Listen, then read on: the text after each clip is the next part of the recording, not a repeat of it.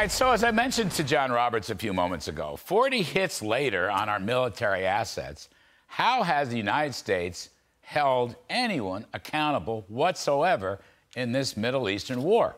So joining me now to talk about that and a number of other things, Alabama Senator Katie Britt, author of the brand new book, God Calls Us to Do Hard Things, Lessons from the Alabama Wiregrass, out on the shelves today.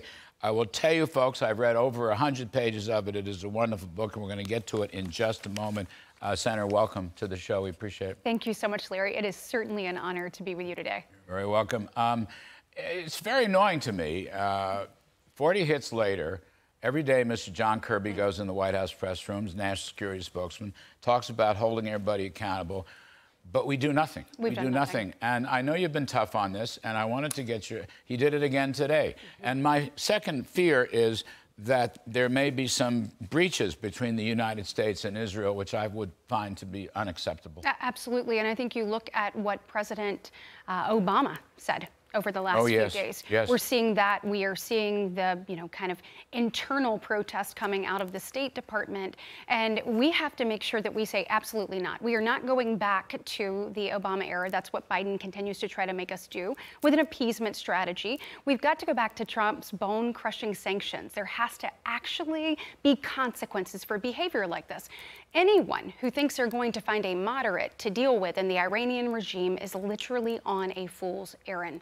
We have to make sure that we protect our troops, protect our safety, and also stand with Israel, stand firmly. When we said never again after the Holocaust, it has to mean actually never again. It doesn't mean never again when it's easy. It doesn't mean never again when it's convenient. It means never again. We have Hamas coming out and saying, Larry, we will continue to recreate October 7th over and over and over again. Yes, they've said that.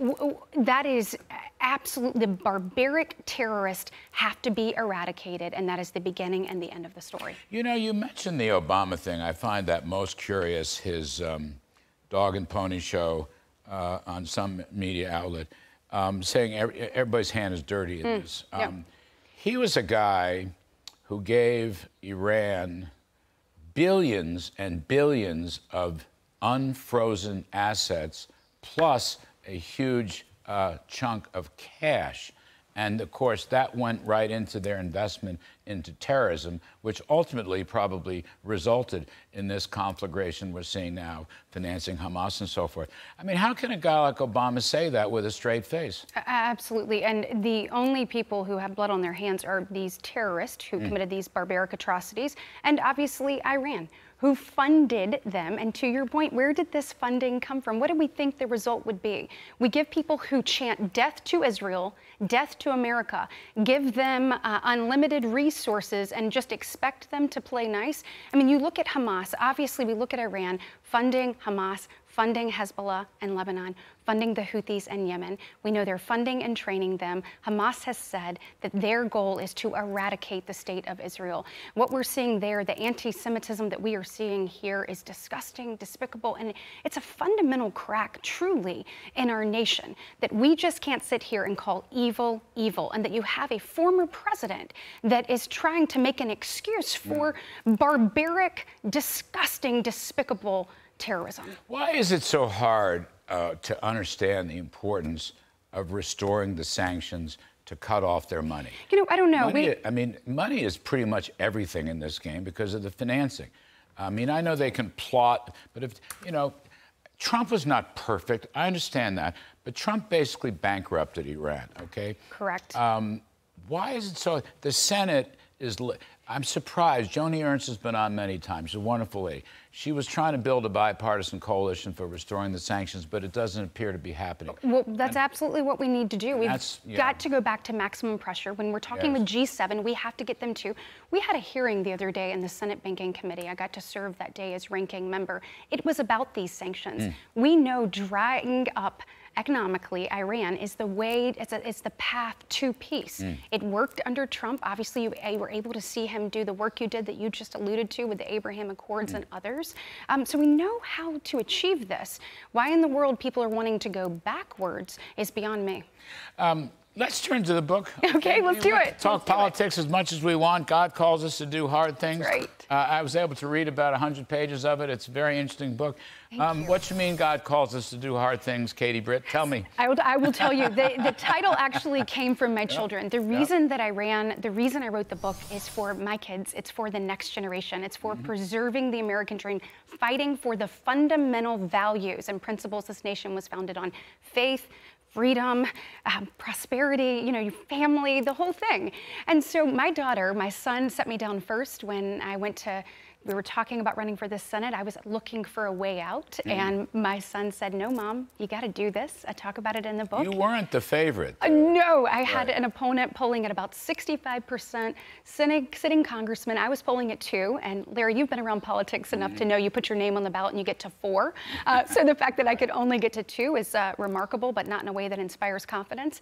But then my daughter set me down afterwards, and she said, "Mom, you got to run." And I said, "Baby, I don't think you understand what a hard thing this is." And without talking about the polling, without talking about the fact that my husband and I would both have to resign from our jobs, without talking about the fact people said it was impossible for a 39-year-old unknown female to get elected in Alabama, I just said, "Baby, it's a really hard thing."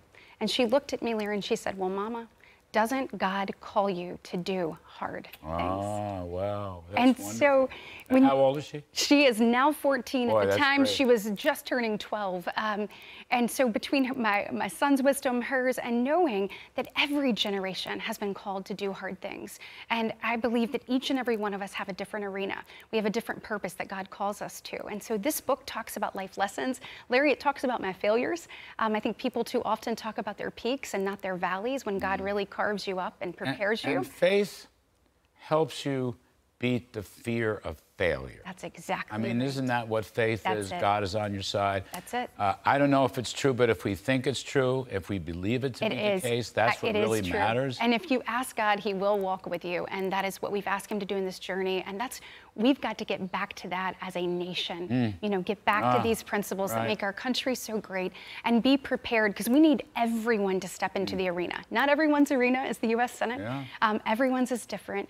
But we've got to, this helps just tell life lessons, teach our kids the values that we hold so dear, that I think make this country so great, and that we have to make sure that we hold on to. All right. We're going to take a quick break. During the break, you're going to autograph that book for me. Thank We're going to say once again how wonderful it is to have Senator Katie Britt here on the show. Pick up a copy of Katie's new book, God Calls Us to Do Hard Things, Lessons from the Alabama Wiregrass. That's out today? That is out today. One click on Amazon or wherever you want to buy it, folks. Thank you, Senator.